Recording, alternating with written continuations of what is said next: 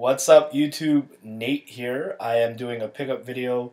One of the last pickup videos from the old laboratory. As you can see behind me, no shelves, no nothing. So I don't know how many people are actually going to click on this thumbnail, but this is for you, the dedicated YouTube geeks. Thank you very much for supporting the Thriftdwellers for as long as you have been. Hopefully the next pickup video will be inside my new game room, but I don't know, because this has been a long, arduous process, and it's taking a lot longer than I thought it would. But I was so excited. I picked up a lot of stuff in the past couple of days, and I wanted to do it now, in case it took a long time and I kind of forgot where I picked up things. Before we get started on the video, I actually wanted to share something with you. I was recently watching another YouTuber that I really like. Basically, our start as the Thriftdwellers on YouTube came from referrals.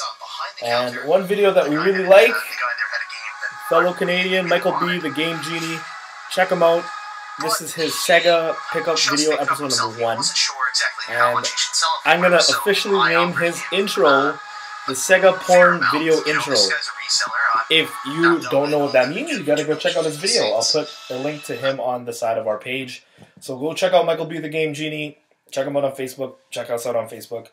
Usually my partner Lester would be with me, but he is working. Good for you, Lester. And I'm running solo today. So this is actually, I picked this up today. Giant Tiger. It was 15 bucks. It is DJ Hero 2. Not a lot of people like this series or this peripheral, but I actually happen to enjoy it quite a bit. I don't know if it's my love for hip-hop music or what, but it allows you to do crossovers. Like, I think there's a crossover of, shoot, I can't remember, like Lil Wayne and Eminem. There's a crossover here with Naughty by Nature and the Jackson 5, which is a pretty dope track. They actually have a Warren G song in here too. So this is brand new, $15. DJ Hero 2 for the Wii. Awesome find, awesome pickup. All the games from Salvation Army are $2.99 minus 10% off for my student card. This is VeggieTales, Larry and the Bad Apple, $2.99. I also picked up for $2.99 Tornado Outbreak for the PS3.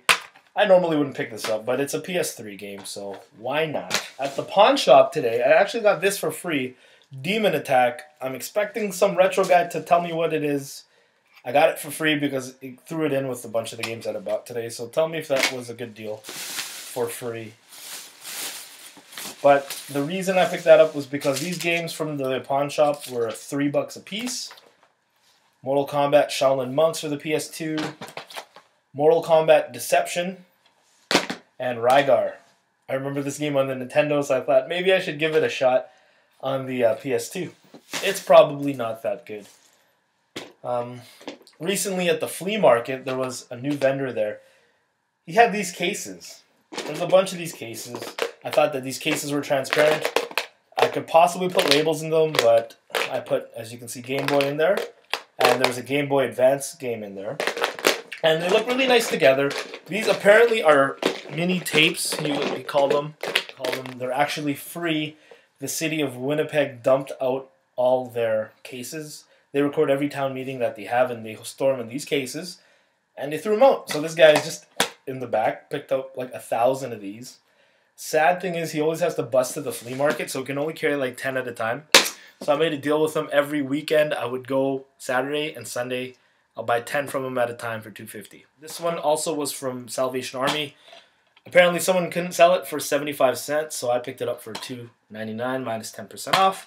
Showdown Legends of Wrestling. Missing the manual. And then I got this for free. Well, I got this for $1.99. It was Legend of Legaia. But sad thing was, inside, no case, or no game. And the game inside was, as you can see, Resident Evil Nemesis and Parasite Eve Disc 2. So I asked him if I could have the case for free, and he said, take the discs for $1, which I thought was bunk. So if anyone has discs for this game or needs a case, hook it up or give me a shout. Maybe you can set up a trade or something. Now that I'm looking at this video, I might do this in 2 parts, and I'm going to end off part 1 here with this, and then check out part 2. Salvation Army, I've picked this up for $14.99 minus 10% off with my student card. It is a Street Fighter 4 fight stick.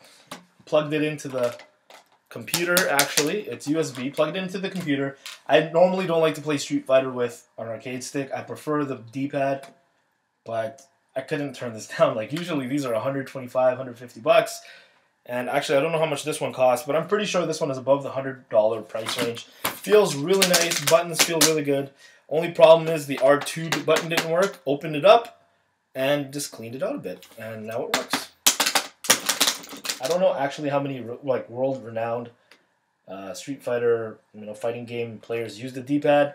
Every time I see them, they always use the fight stick. So I don't know. Good to add to the collection, I guess. $14.99 minus 10% off. And there you have it. Part 1. I will upload a part 2, which includes the Sega Saturn. So look out for it.